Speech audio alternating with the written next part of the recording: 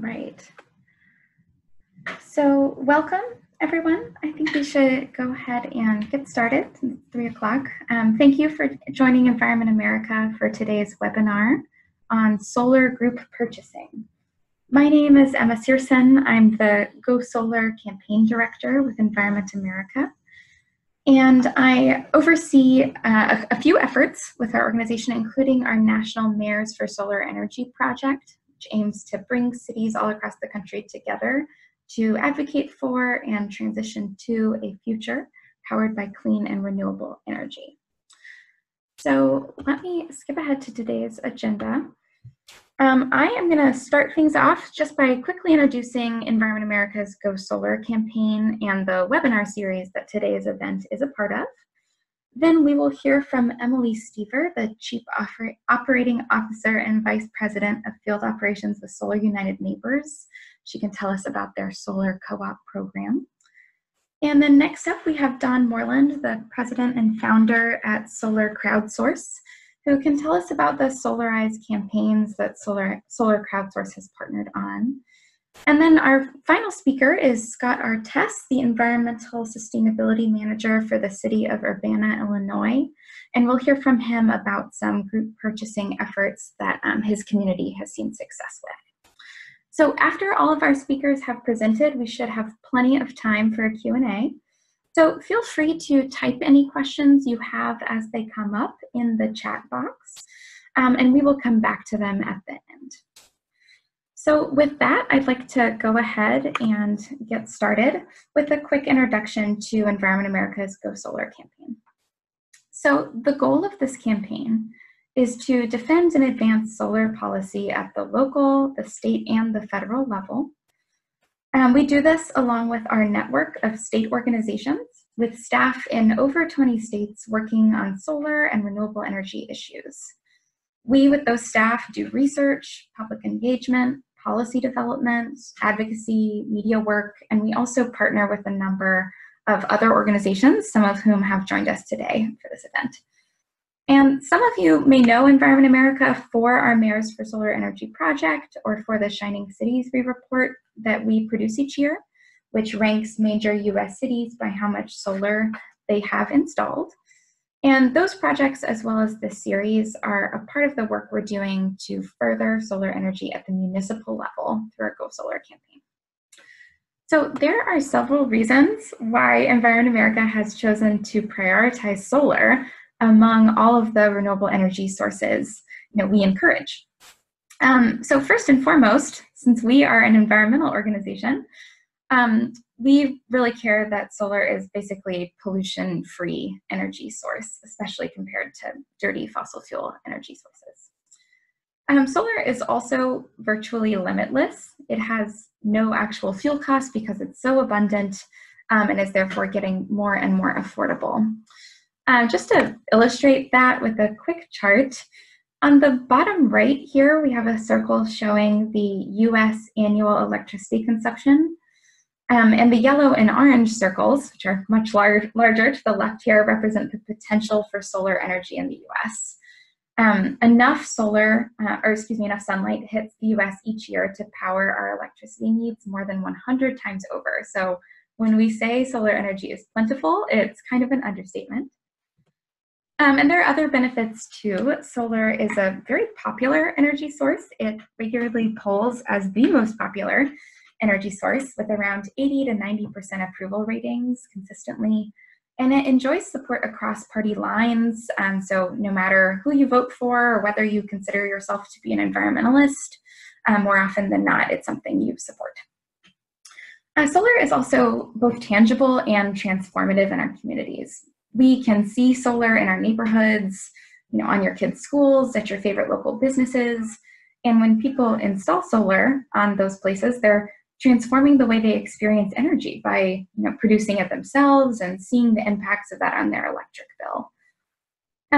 Solar can also be deployed at really any scale to suit the need at the moment, whether that means on rooftops throughout a community like we see here, or that means on commercial buildings or even large farms owned by utilities or by cities. And finally, solar offers community benefits that are felt right there at the local level. Solar can create local jobs. It can lower electricity costs for residents, for governments, for businesses. It can make the local electric grid more resilient and reliable. The list really goes on and on. So with all of those benefits and the fact that cities already usually have millions of rooftops and all the necessary infrastructure for solar energy already in place, so America's cities have a real golden opportunity to be leaders in the transition to renewable energy through solar. This map shows that many are already taking advantage of that opportunity. This is from our most recent Shining Cities rankings from our 2019 report, just showing some of the cities across the country that are leading the way. The bigger the bubble, the more solar these cities have installed. But there's a lot of space in between these cities as well. There are plenty out there who are just starting to tap their solar energy potential and are looking for ways to do much, much more. And we know, skipping ahead there, we know that local governments can drive further solar development through effective public policy and through programs. So part of our mission at Environment America is to provide some tools, resources, and peer learning opportunities that can help cities across the country really do that. So we released a toolkit earlier this year called 10 Ways Your Community Can Go Solar. That is one example of how we're doing that. And this webinar series for our Mayors for Solar Energy and the public is another. And we're hoping to enable city leaders from across the country to really learn from one another's experiences when it comes to solar energy development. So today we are going to hear from several experts on how cities can use group purchasing programs, whether that's solar co-ops or Solarize campaigns or otherwise, to expand access to solar in their community and get more residents and businesses to go solar. So before I pass it off to our guest speakers, I want to start with just some of the reasons why you should consider group purchasing for your community. By definition, group purchasing programs bring customers together to negotiate better rates, to select an installer for the whole group, and boost demand over a limited period of time.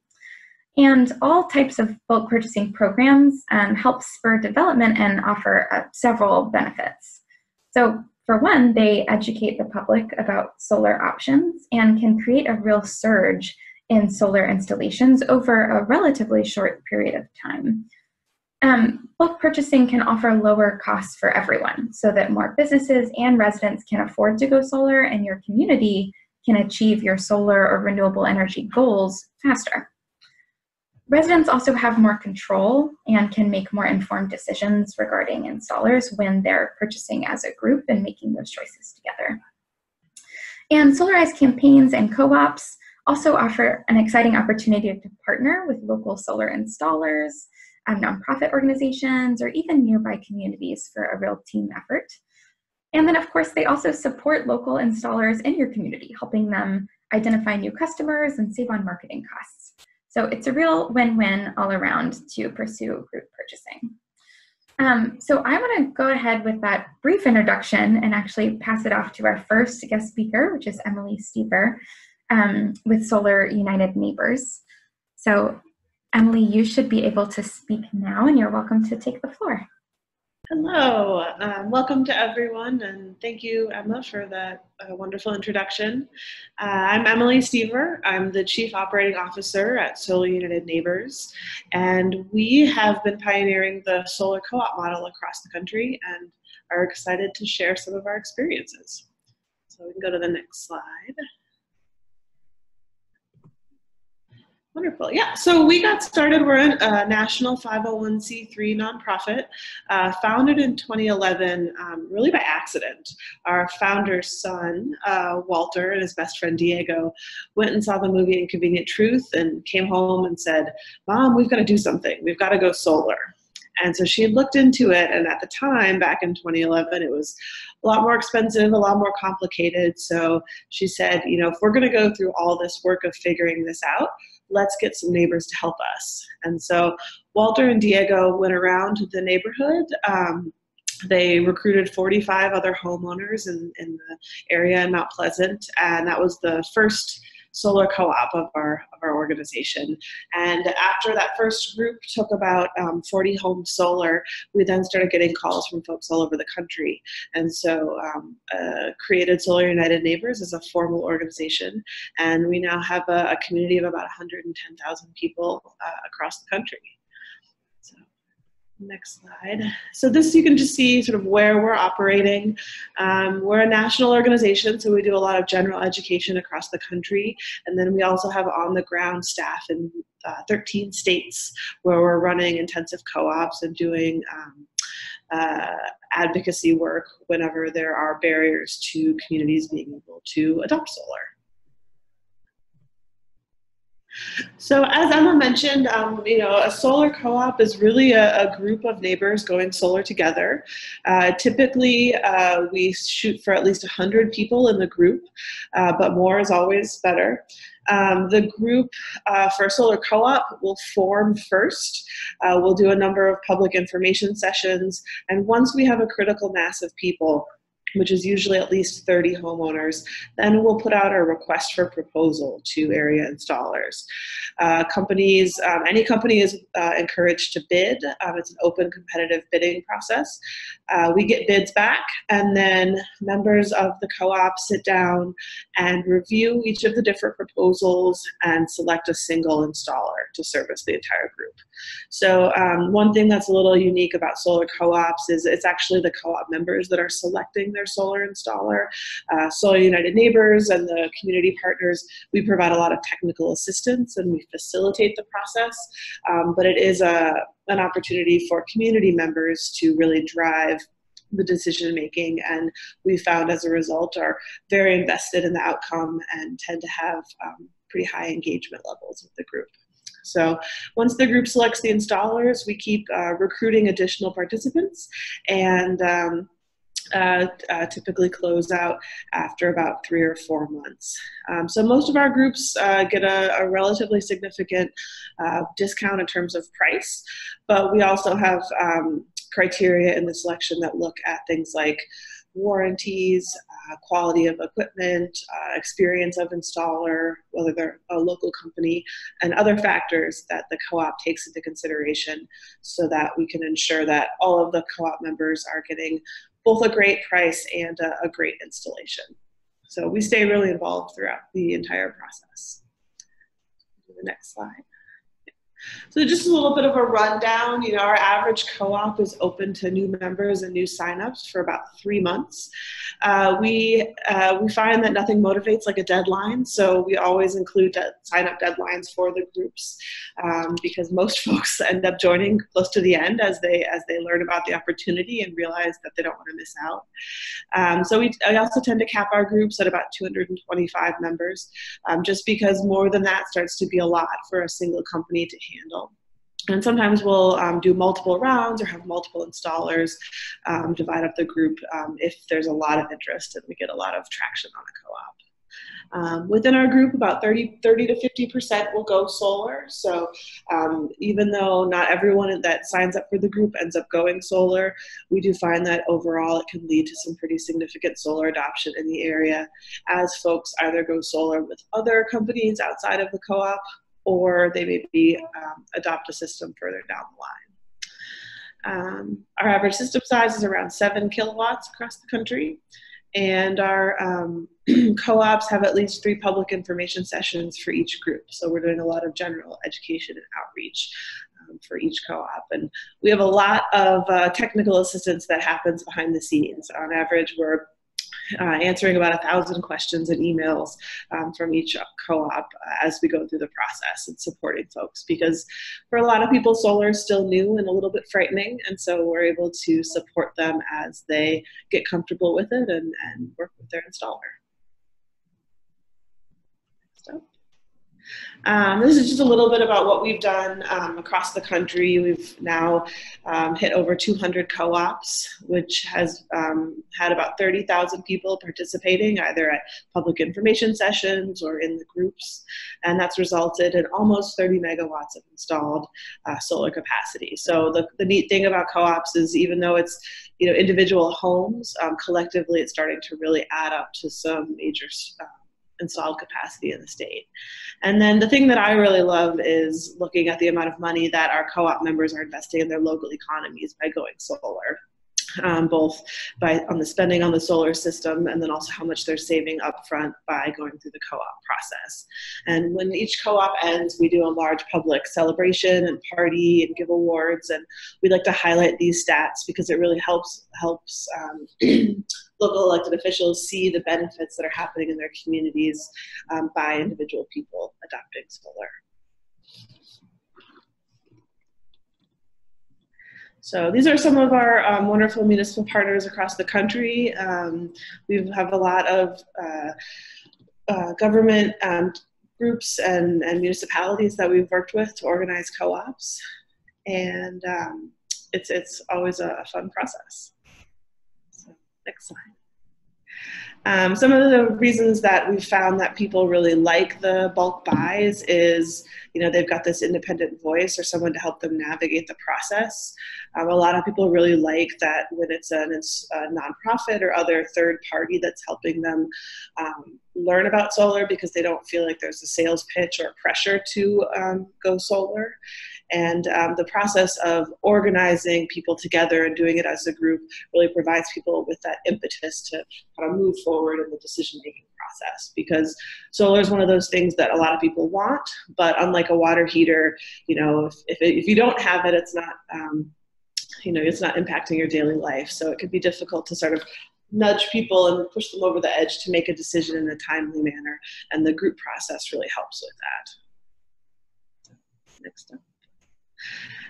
So, a couple things. We're really familiar with a lot of the bulk buys that happen around the country, and some of our lessons learned and things that I would recommend when municipalities are looking at organizing a bulk buy is a couple of things. One is really, who's doing the organizing. It's really helpful to have a nonprofit or other entity that people feel like they can trust and that they can not feel pressured. Sometimes we have solar companies that will run bulk buys, and they can work really well, but there is that element of trust that just makes consumers a little bit more wary. Also making sure that the group organizing the bulk buy has a lot of technical knowledge. There's a lot of back-end management of the process, answering questions, intervening if there's something going wrong. And so having a partner that's organizing the bulk buy with that level of knowledge really helps kind of head off any issues before they happen. And typically across the board, we find that, 99% of our groups, things roll along really smoothly, but every now and then something will come up, and we have a lot of NABCEP certified staff that have the really deep technical knowledge so that they can intervene and identify if it's an issue with components or permitting or sort of whatever the problem is, and then help address it. Another thing when you're organizing is looking at the plug and play versus a customized program, just in terms of ease of rollout and how much is required on behalf of the municipality to do in terms of infrastructure and building. Next slide. And then another piece that we've helped some municipalities work through is when you're organizing a bulk buy, just being aware of who's making the decision for who the solar contractor is for the group. Sometimes if the municipality is involved in that decision making, it can trigger some of those procurement requirements, RFPs and other things. So either ensuring that, like in our case, the co-op members are the ones making the decision, which helps create some of that space. But if that's not the case, then I'm making sure that the procurement process meets your local requirements. And then also, consumer advocacy, making sure that someone's there looking out for the consumers and monitoring the process and is able to really guide homeowners who have a lot of questions and are often the best champions for the process and for solar once they've gone through and have learned a lot and are able to advocate for more neighbors going solar. We also just, for municipalities that aren't ready for a bulk buy, there's a lot of other educational things that we do and other groups. Our National Solar Tour is a national network of solar open houses all over the country where folks can go and check out solar in their neighborhood. And things like that are a great way for residents to learn about solar, even if there's not a bulk buy happening in the area. So I think that's it. But yeah, that's me. So happy to answer any questions or chat with folks if you'd like to learn more. Awesome. And I think I saw these other 2 slides on kind of your co-op process and things municipalities can do. Are those things you wanted to dig into? Those were just if there were more in-depth questions, but happy to, folks want to dig into the weeds of the co-op process later on. We're happy to do that. Perfect. Well, then I will keep those in mind. Thank you so much, Emily. Great to hear a little bit more about your co-op programs. I know they're successfully spreading solar in lots of parts of the country. And I think we'll probably get similar information about a different program through Don with Solar Crowdsource. So I'm just going to switch over speakers real quick. Don, you should be unmuted and ready to go. So go ahead and take the floor, and thanks so much for joining us. All right, well, thank you very much, and pleasure to speak with everyone that joined us today. Our model is called a Solarize model, and it might be a term that some of you have heard before. It is a little bit different than the co-op model in a couple of fundamental ways that I'll highlight as we go through this. But what we're going to focus on is really the process and what a Solarize program is and how they're formed and some of the key components to a Solarize program that are important to think about as you think about whether this may be a good fit for your community. You can go ahead and click over Emma on a bunch of that. I didn't realize that I had animated some of this stuff, but sure, no okay, stop right there. So Solarize programs, they are very similar to the co-ops. They're community-based group purchasing programs, and the key things behind them is that they make solar energy and now battery storage more affordable and accessible than outside of a Solarize program. We look at policies and we try to tackle barriers to make solar more affordable and to reduce the soft costs of solar. Solarize programs are not new. They started originally in 2009. The Department of Energy funded, I think it was Portland, Oregon, a grant to start the first ever solar group purchasing program that we know of. And since then, the model has proliferated a great deal, and there's been over 300 Solarize programs across the country. Our program it's not an installer-based program. It's truly a community-based program, which I'm going to point out here in a second. And it's also a market-based solution. So Solar Crowdsource is a for-profit entity.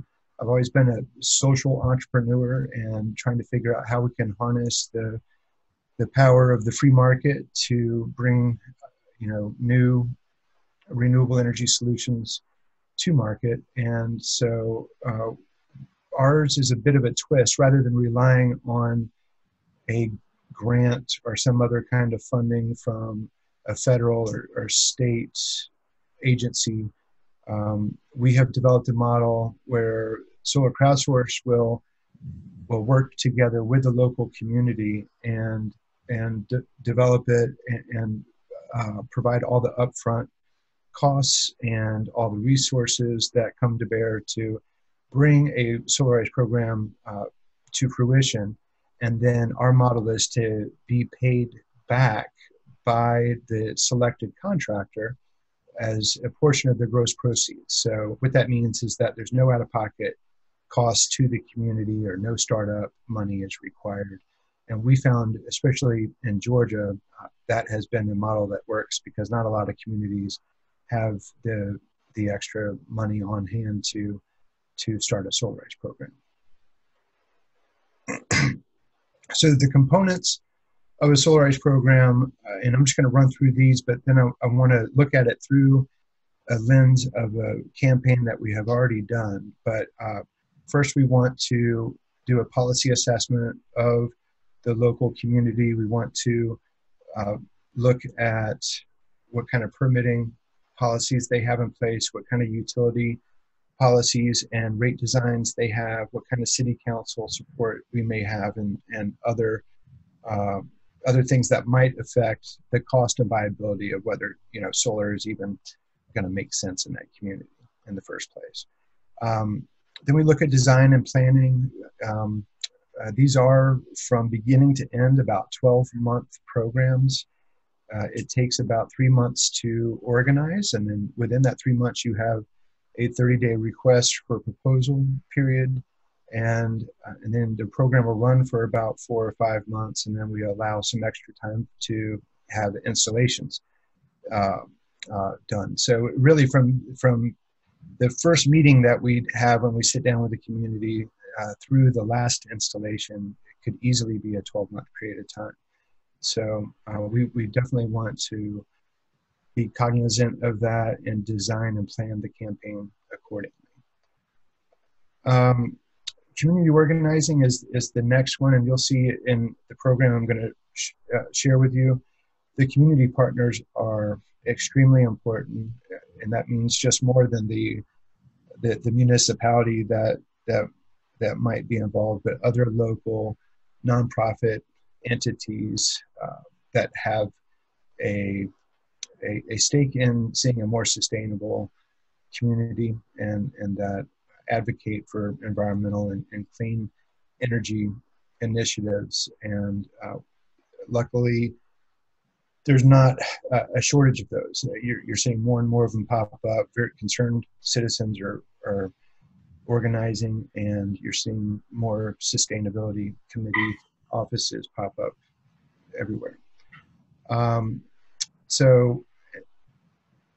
then we do our request for proposal. That's usually a 30-day period where we send a request for proposal out to the solar industry. We advertise in the public newspaper for 4 consecutive weeks. We try to do everything we can to mimic the local community's procurement rules to the extent that it makes sense. And we just find doing the RFP and doing it in a way that is in compliance with local procurement rules brings a lot of credibility to the campaign. And then there's a period of onboarding where we have selected the contractors. So like the co-ops, we'll have 1 or 2 contractors, usually 1, but I'm going to show you an example where we did have 2. And we need to onboard them, create the website. We have a CRM with automated marketing. We do a lot of print media and social media channels. We have to establish those, so that's part of the onboarding process. And then education and outreach. So once the program has launched, there is a very intense education and marketing and outreach campaign that goes throughout the duration of the campaign, which is usually, we try to make a big splash with the launch event and get as much attention from that as possible, including issuing a press release that could get picked up by the local media.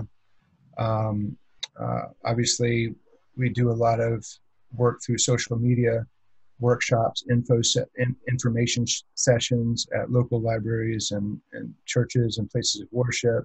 Solar open houses are becoming really important events for us, so people can come out and see and touch and feel what exactly a solar project looks like. So we'll do those in conjunction with the campaign. And then, lunch and learns and talking with civic organizations and trying to participate in as many community festivals and events as possible. That's all part of the outreach and the education. Right, Emma, you can go on to the next one. So I wanted to show you how all this works with our Solarize Atlanta campaign. This is a campaign that ran throughout 2018. And you can see, if you look at your screen, the number of nonprofit partners that we had work in conjunction with the program, including the local Environment America branch, Environment Georgia, and Georgia Interfaith Power and Light. We had the Economic Development folks, the City of Atlanta, U.S. Green Building Council, Sierra Club, and some others. And again, the more local community support you can get for these programs, I think the more successful you're going to be. So let's see how all this works in action. Go to the next slide. Okay, so the policy assessment for the City of Atlanta was real easy for us because Atlanta had just made a commitment to 100% clean energy by 2035. So the Solarize program was actually written into their plan on how to get to 100%, and we will be doing multiple Solarize Atlanta programs from now through 2035. But it's nice to be working on the heels of such a exciting announcement from the City of Atlanta. We had also worked with the City of Atlanta to streamline their permitting process. This is before we even got started, but we knew we wanted to do a program there, so we started working with their permitting team early, and they adopted a streamlined permitting process that really made it easy and affordable for permitting, thereby reducing the soft costs.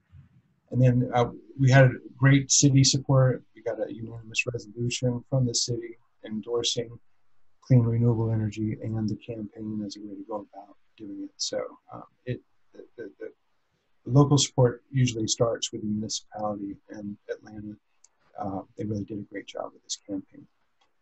The design and planning for the campaign. So we looked at the City of Atlanta and we decided that is a big area to work in. So we decided we needed to break it up into a residential campaign running simultaneously with a commercial campaign, and we did our request for proposals accordingly. So for this particular campaign, we did a separate request for proposal for a residential contractor and then one for a commercial contractor.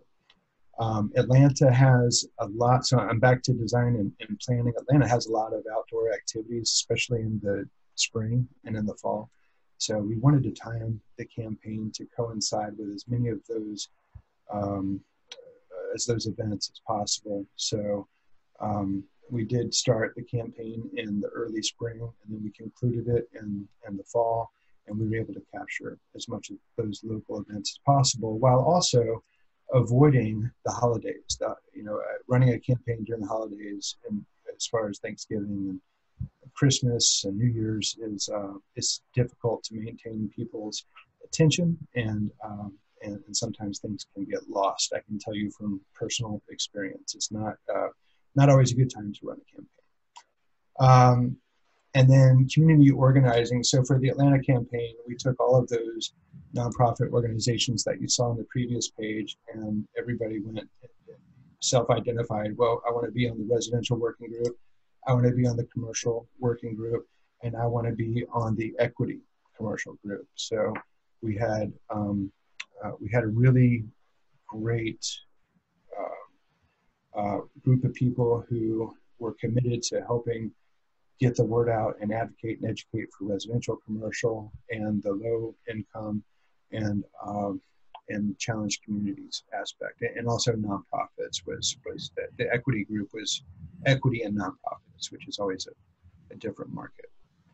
I talked about the request for proposal, the onboarding. We went out and got the solarizeatl.com website, and that was real easy for people to remember. With all the social media platforms, you have to have a hashtag, and that proved well for our Twitter communications and things of that nature. And our print media, which you'll see some examples here in a minute, but there's a lot of brochures, flyers, banners, signs, and other things that cost money up front. The graphic design that goes with that it's important to help brand the campaign and to make sure that people understand that there is a large community effort to bring down the cost of solar and make it easier for people to participate. And then the education outreach, I think I talked about before, but we did at least 8 workshops, 4 open houses. We did a lot of festivals and a lot of other events. And if you want to go ahead and, Emma, if you want to go to the next slide, we can see some examples of that. The top right photo that was our launch event. We had over 130 people come out and learn more about what we're trying to do. Some of the other pictures below are some festivals that we participated in, and you can see some of the signage that we had created for the campaign, and farmers markets. We did, a lot of, there's a few breweries around town, so solar and beer always goes very well together, and those folks at breweries were happy to have us out and help promote what they're doing. We created some fun memes and tried to get people's attention in several different ways. We had T-shirts and flyers for just about every event. We have a flyer that we try to use to help get the word out. So that, in conjunction with a lot of press releases, certain milestones of the campaign, you want to try to get the word out, and that includes your launch event, your first installation, reaching certain goals, a certain amount of CO2 avoided, things like that, or things you want to celebrate. And so we'll issue a press release, and quite often those get picked up by the local press. And those are, it's a very important way to get the word out, these campaigns.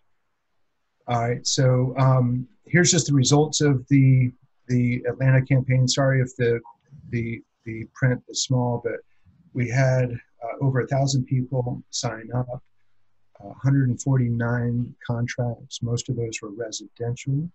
The Atlanta program was our most successful program in Georgia so far, and we really got the price out. The pricing for the Atlanta program came down to about $2.40 a kilowatt hour, or a kilowatt, or I'm sorry, per watt, which is the cheapest we've seen in Georgia. So that just kind of goes to show that the model is working. We have a competitive bid process.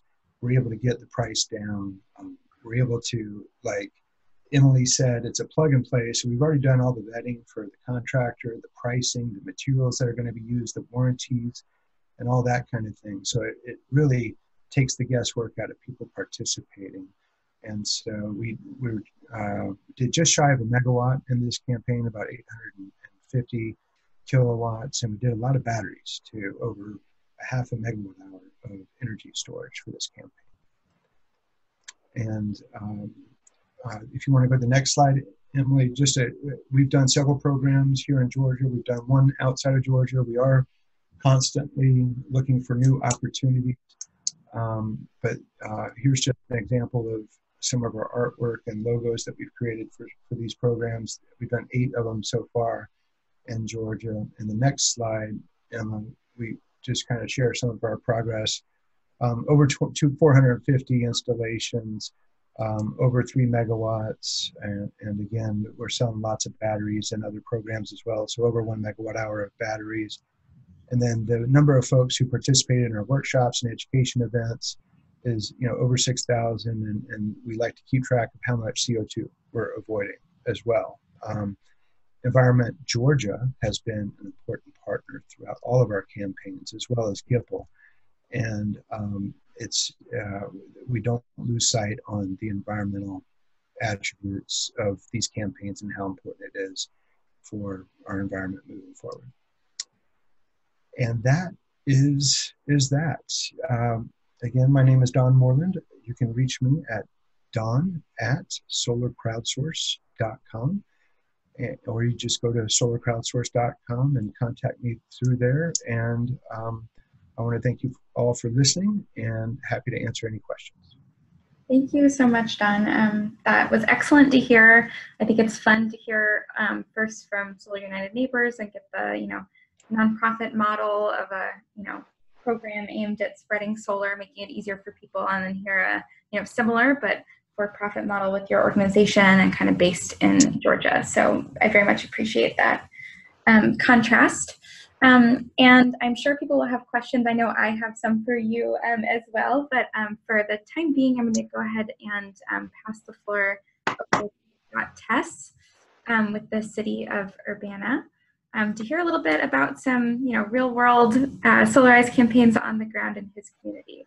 So Scott, you are welcome to take the floor whenever you're ready. Great. Do I have control of the slides? No, you're just going to have to tell me next. I'm sorry about that, but I will do my best to keep up with you. And I'm on the phone. Do you want to mute me on the computer? All right, you're all muted on the computer. Me. It was great. On the computer, I muted you and then I couldn't hear anything.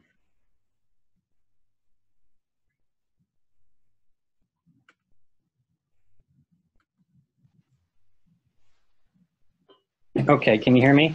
Yeah, that's perfect. Thanks. Great. Okay. I'm going to switch. I'm going to hang up on the phone because I can't hear it on the computer. Is that going to work? Yeah, that should be fine. Okay. Okay, great. Thank you for having me. There was so much from Don and Emily's presentation that really was a shared experience for us. So go ahead and go to the next slide. Just want to mention that we're doing a lot in solar. Right now, we're hoping to finish up the SolSmart process. We have plenty of points to get silver, but we're missing one of the prerequisites. So we hope to wrap that up next month at the Plan Commission. Next slide. I want to mention that we are now in our second and third year of our Solar Urbana-Champaign program. We're working within the context of the Illinois Future Energy Jobs Act. That is an enormous incentive package with lots of different carve-outs. But that's really been helpful, good timing in our second year for our bulk solar purchase program. And right now, what we're exploring is some of the low-income incentive carve-outs. So we're working really hard this year to recruit lower-income households to get involved with solar in our community as well. Next slide. So we try and keep our program rooted in behavioral sciences, specifically community-based social marketing. And I'm going to simplify that and say that that's looking at what are your barriers to the behavior you're interested in, and then what are the limited types of interventions that have been shown to actually increase the behavior that you're looking for. So in our area, we are thinking about the complexity barrier. So solar seems more complicated than a typical home or small business improvement. We're thinking about the social norming behavior. If it's not something that a lot of people there are doing, people tend not to do it.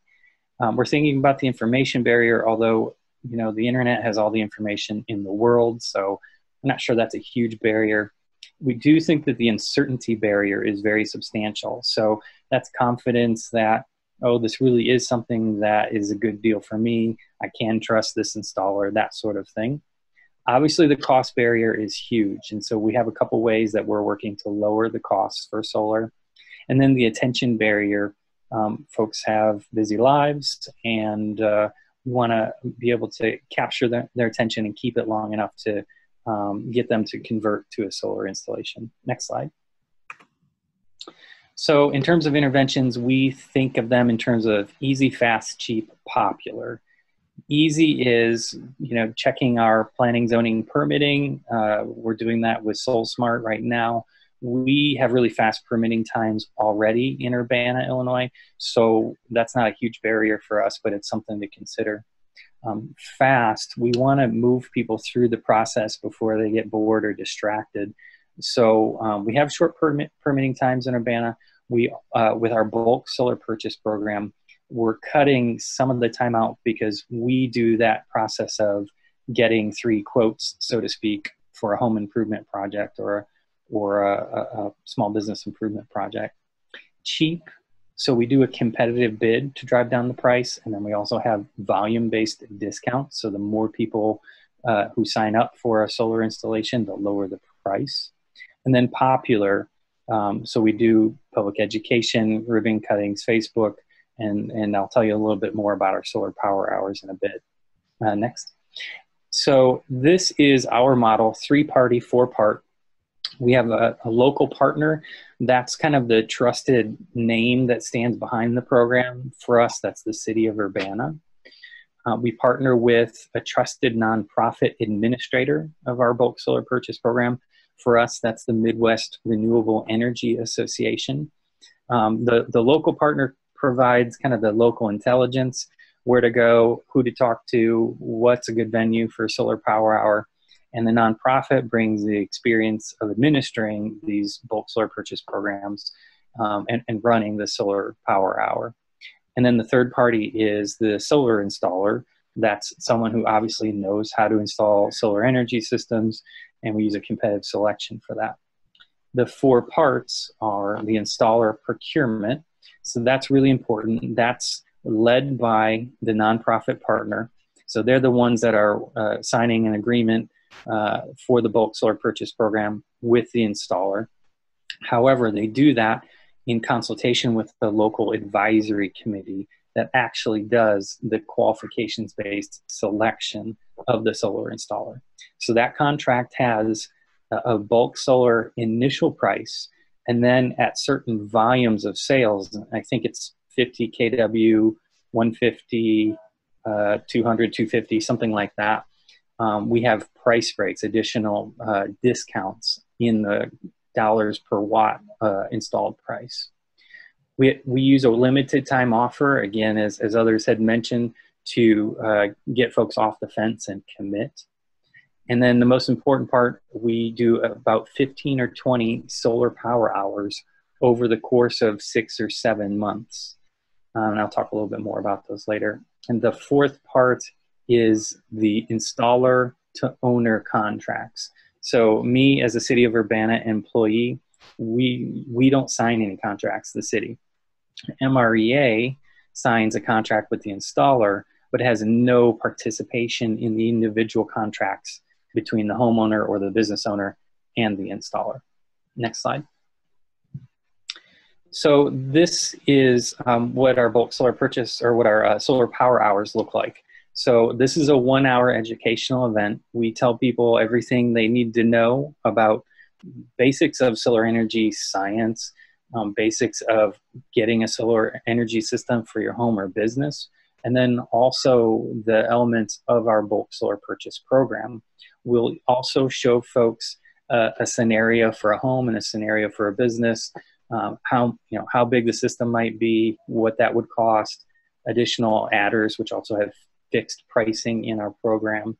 So folks come away from our solar power hours as very, very savvy solar purchasers.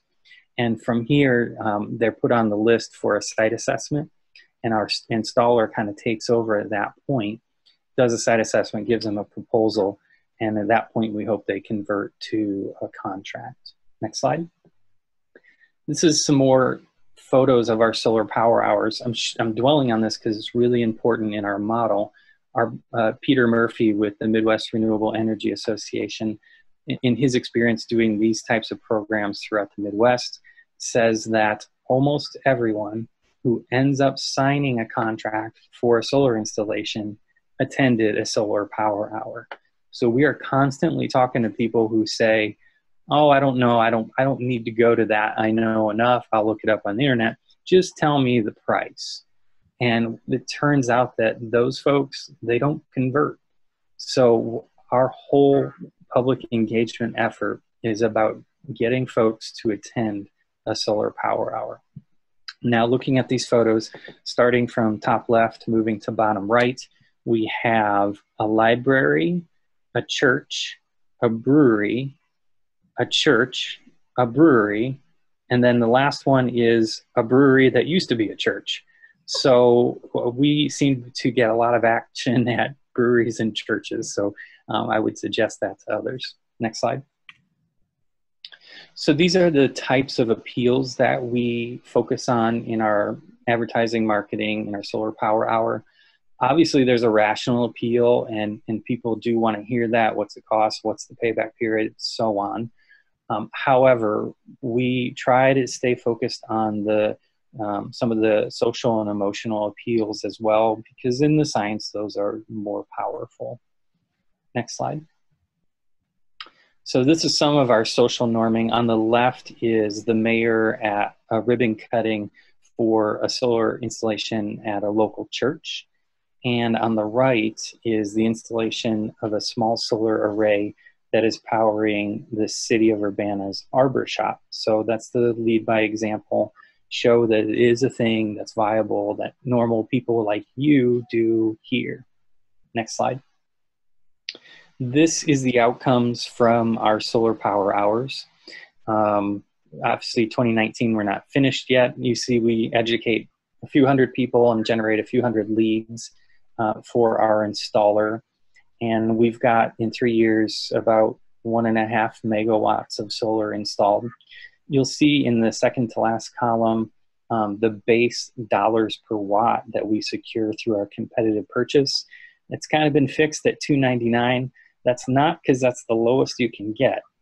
As I mentioned before, we do a qualifications-based selection. So in 2019, the lowest base dollars per watt proposal we got was actually $2.60. However, we used a points-based system to select the installer, and there are points for other things like experience. The lowest cost was not the vendor selected this year. Next slide. Oh, that's it. I will be happy to take any questions you have. Awesome. Thank you so much, Scott. Great to hear about the model in your community. And then just looking at this slide before. Although I cannot hear anything. Okay. Hopefully other folks can hear me okay. I realize Don is having a little trouble hearing. So put a note in the chat if you there we go. Can't hear. Got it. Awesome. Glad to hear it. So I just really appreciate hearing a little bit more about that model, seeing just on this slide the impact that your Solarize efforts have had on the ground. And other folks are welcome to ask questions in the chat, but I will start off with one for you, Scott. It was just really great to hear you touch really briefly on how Solarize and your bulk purchasing has overlapped with other solar efforts in your community, you know, leading by example, you know, having a SolSmart designation. I'd love to hear just a little bit more about how those pieces of your local strategy fit together. Sure. So when we started our solar work, you know, we had a very rational plan, and then everything got out of order, of course. So we thought, well, let's first make sure we have no unnecessary regulatory barriers. Well, that was like 5 years ago, and we still haven't finished that up. So while that seems like it should come first, we moved on to other things. The second thing we wanted to do was to lead by example and get a solar installation at one of our own facilities. That did happen kind of simultaneously with our first bulk solar purchase program.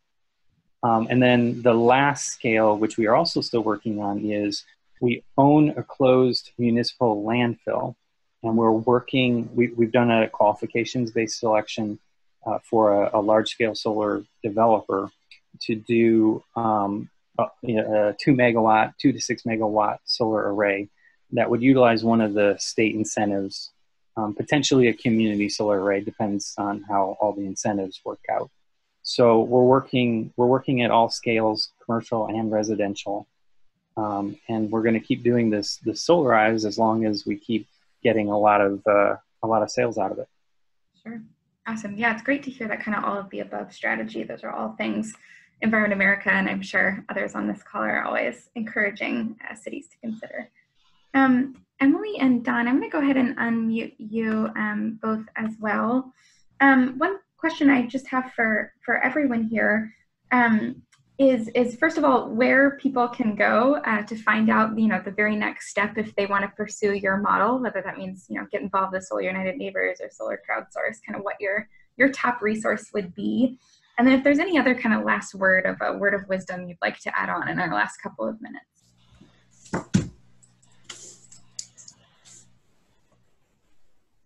Yeah, this is Emily. I can go first. I think if folks want to see generally what we're up to, you can check out our website at solarunitedneighbors.org.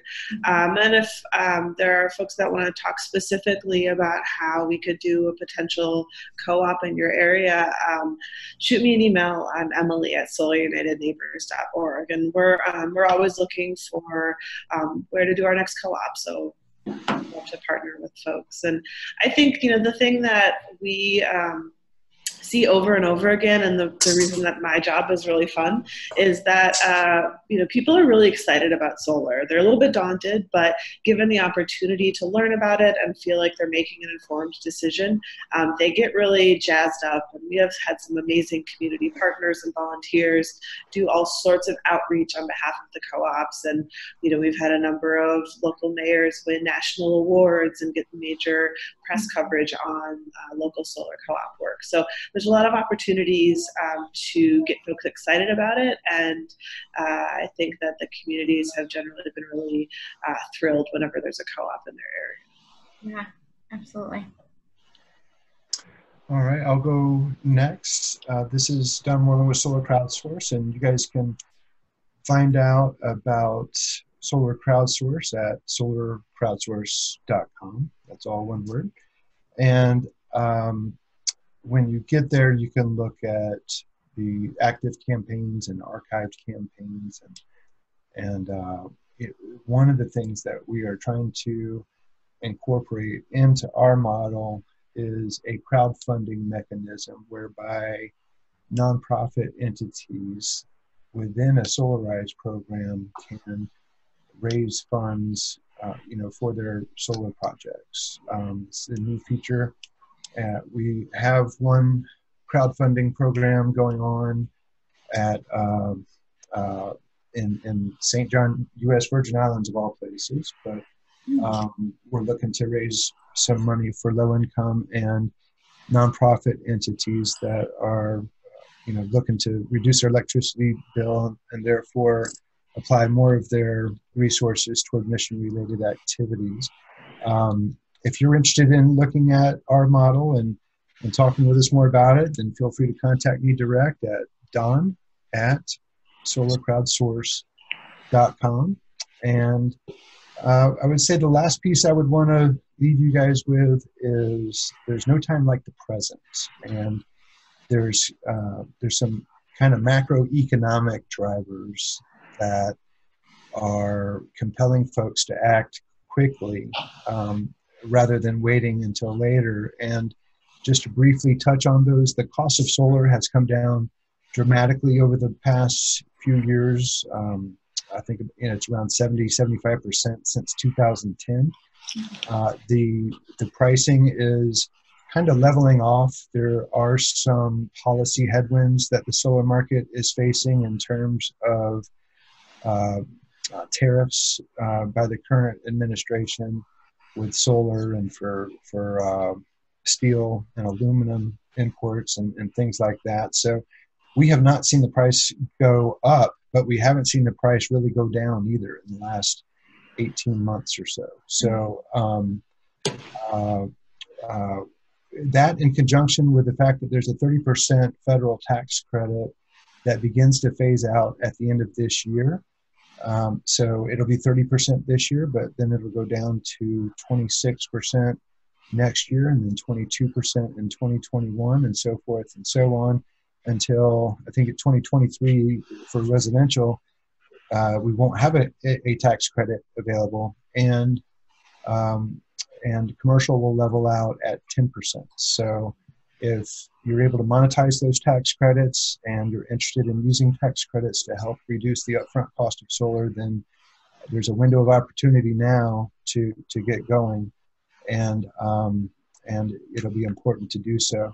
And then finally, utility rates tend to go up. I don't know of many utilities that where the rates are going down. Some utility rates are going up faster than others, but solar works as a hedge against raising utility rates because there's very little operating and maintenance, and you don't have to spend a lot of money on fuel. The sun is free, and you can monitor everything on your phone or on your computer. So I think for those three reasons, there's a little window of opportunity if you're interested in getting the residents of your community engaged with solar. Then I would urge you to act sooner than later on that.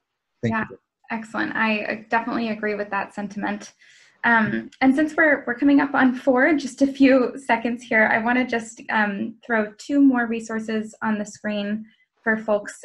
First is the toolkit I mentioned earlier, with different ways and guides for how cities can pursue solar now. And then second is a link to join our Mayors for Solar Energy group, so that you can learn more about educational opportunities like this one, and take advantage of all the resources we're putting out there, as well as my contact information. I know our speakers shared theirs for the most part, but I'm also happy to provide any connections after the fact and be useful in that way. So thank you again to all of our speakers for sharing some of your words of wisdom today. I really enjoyed it. And thank you everyone for joining and listening. I hope it was helpful.